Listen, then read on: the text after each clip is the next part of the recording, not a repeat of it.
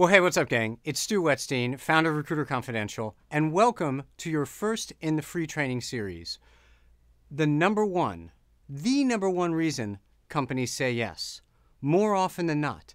And while I am very anxious on this incredibly fancy chart here that I have to show you the number one reason, we got to talk about some of the reasons that they don't say yes, or some of the reasons that they don't say yes all by themselves. Because what you're going to find, the riddle to this answer as to why they say yes, is it's a collection of things. And it's a collection of very specific things. So let's look quickly, because this is just a first video. Let's look quickly at some of the reasons that not all by themselves do they say yes. Okay, do companies say yes based solely on your resume or based solely on your LinkedIn profile or your digital profile?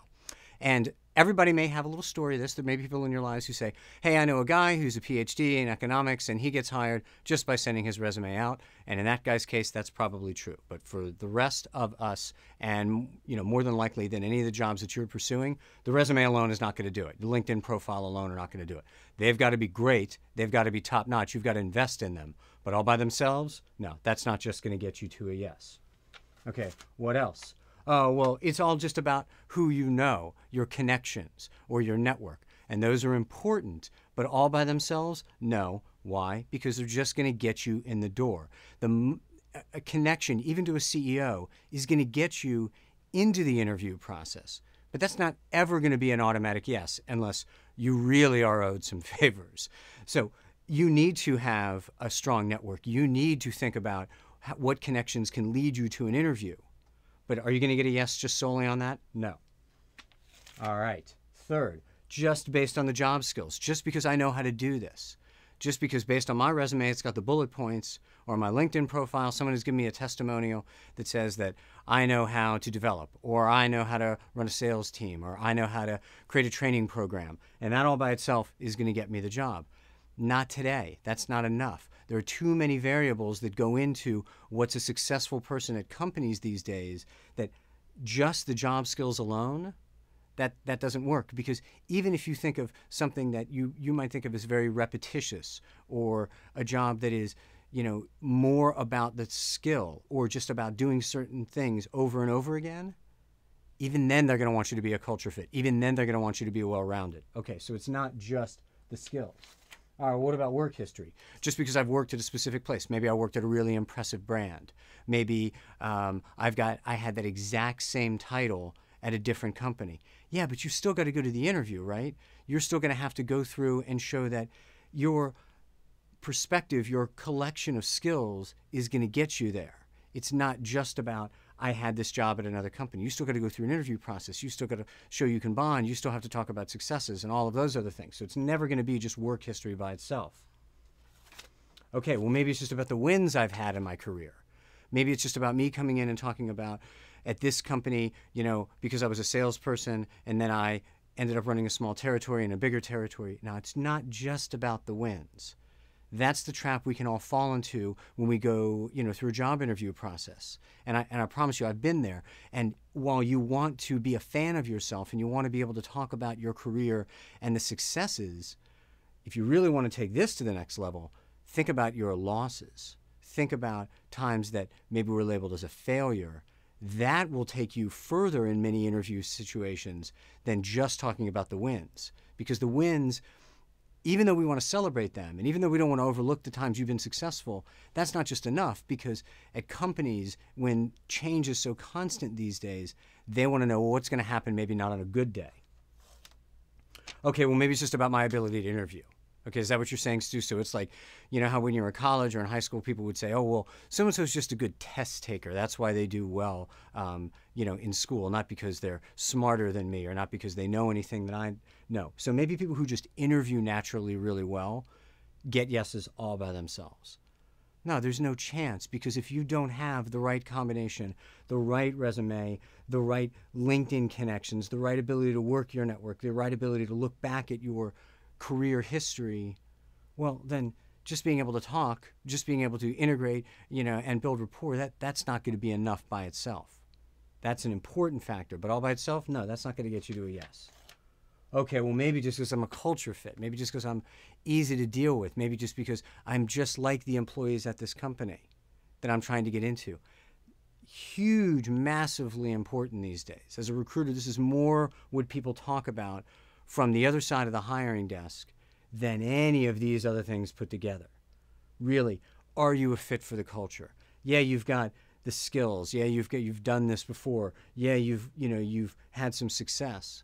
But are you a fit for this culture? Are people going to want to work with you day in and day out in this environment, in this world we live in, where 10-hour days and 12-hour days and having your cell phone on your birthday and your anniversary and all of those things is so common?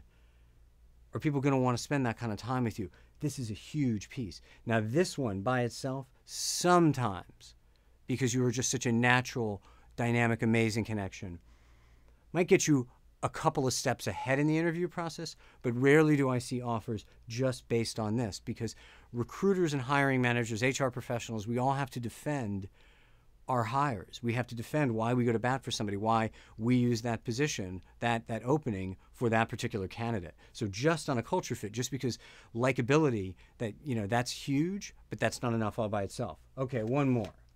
What about an attitude of gratitude, or just being a gracious, grateful person, so that as you go through an interview process, from the time you submit the resume all the way through getting the offer and going through, filling out your benefits information, are you a gracious, cool person to deal with?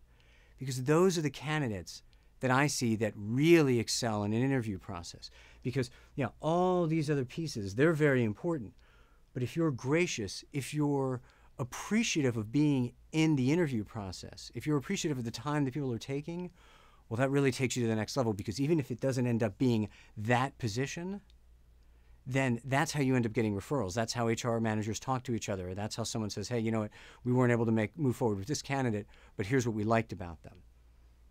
If you can do nothing else through all of this process, and if you're out there interviewing and you're going through a time when it's frustrating, find a way to be grateful. Be grateful for the interviews you're getting. Don't take them for granted, every last one of them, especially the phone screens. Don't overlook them. Nothing's an automatic anymore. And hey, if you know people who are submitting for the same job and they get interviewed and you don't, be happy for them, because your time is coming. The perfect job, the perfect opportunity, the perfect hiring manager, location, compensation, et cetera, is coming. One of the only constants I can tell you about from the recruiting profession after 20 years of this, I can tell you, is that it is a numbers game.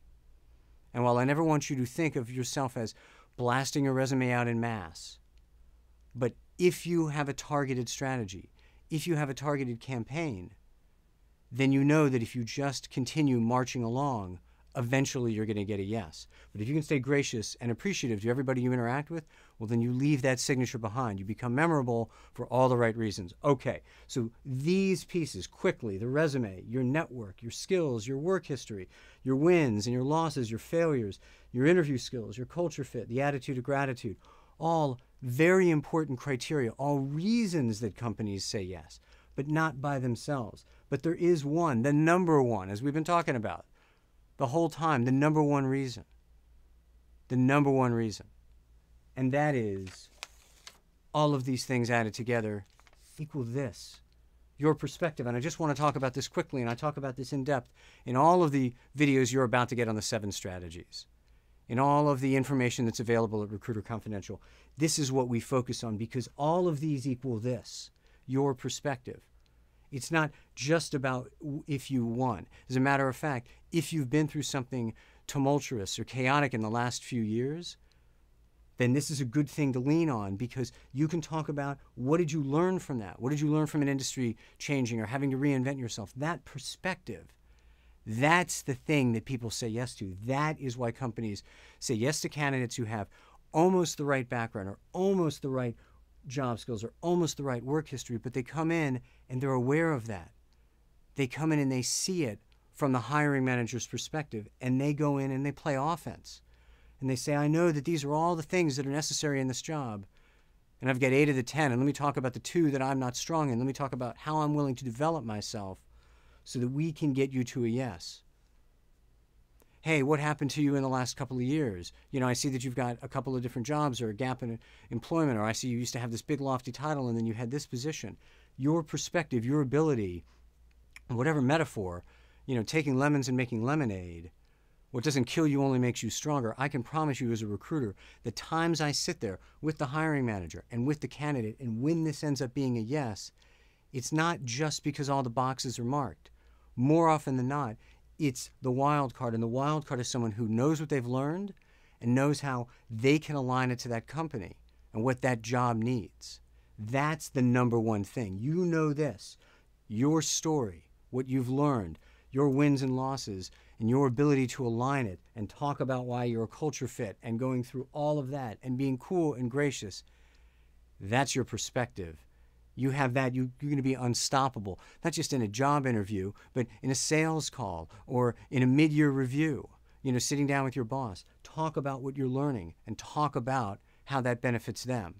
That's the number one thing. That's what's going to get you to the next level. That's what's going to get companies to say yes.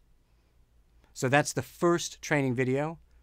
You're going to get a whole bunch in the weeks to come, but thanks for taking the time to watch this one. And until then, obviously keep us posted on your success at recruiterconfidential.com.